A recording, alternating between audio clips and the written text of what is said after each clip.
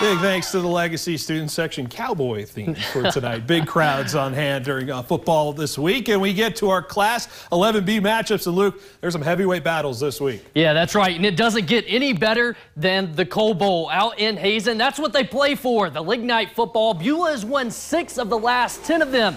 Second play from scrimmage for the Miners, and they go for gold. Trey Brandt, 58 yards to Trapper Skowski, and that puts Beulah up early. They'd force a fumble and get it right back from there on defense, and the Brandt to Skowski connection is just too good to be beat. Skowski right into your living room for 6, and the Miners are rolling. Bison trying to find some offense of their own. A look over the middle, quarterback scrambling. How about a little tip drill? Brandt doing it on defense, too. The interception gives the Miners the ball, and they roll from there to a 48-13 win. Let's go out east. It's Kindred hosting Linton HMBSZ, the beginning of a tough region schedule for the Lions. Vikings quickly get it to a 14-0 lead as Max McQuillan hands the ball off to Trey Heinrich, who finds his way into the end zone.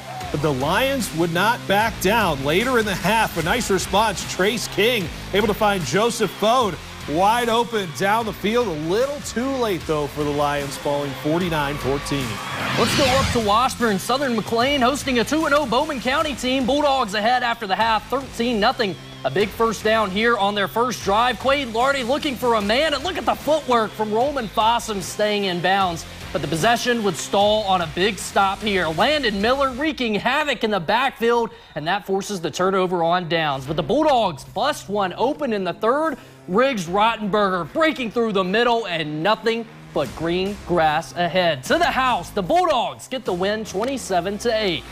Back in the capital city, we got Shiloh Christian taking on the Heart River Cougars. First quarter, Shiloh up 2-0 already. Swing pass to Isaac Emmel, able to beat the edge and get to the end zone for the score. 8-0 Skyhawks. Next Shiloh possession. Carter Seifert, the sophomore big man at QB, taking it himself, able to follow his blocker and in for the score. 15-0 Shiloh. Still in the first. Skyhawks keep it rolling. Seifert looking for Isaac Herringer down the sideline. Knocked out inside the 10. Setting up another TD. Shiloh wins 47-12. So those are some of the big games down south. But to bring us the rest of the highlights, we bring back Caressa and Adina the rest of the way.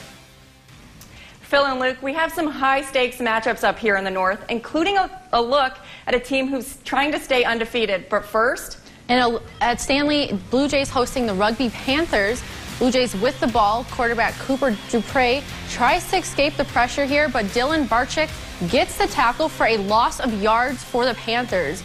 Rugby now with the ball. Quarterback Eric Foster doesn't have any time to do anything with the ball before Dawson Anderson takes him down for the sack. Big play by this senior for the Blue Jays. Stanley now with the ball.